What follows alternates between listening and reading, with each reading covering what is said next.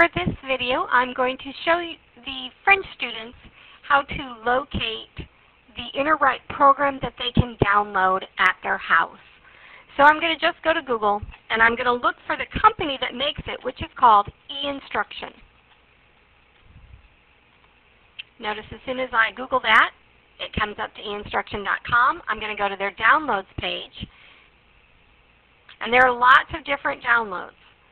For the for the PC users, don't go to this first one because it's a 45-day trial. I want you to have the full version.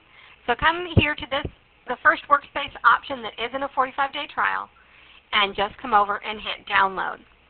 For you Mac users, you're going to have to scroll down a little bit, all the way through these. You'll see here that it says Mac software. It is a different version, but that is okay. It's still the Workspace program. And again, you'll just hit download. Once you download it, save that file to your desktop, go ahead and run it, and you will be ready to go with Workspace just like we have it at school.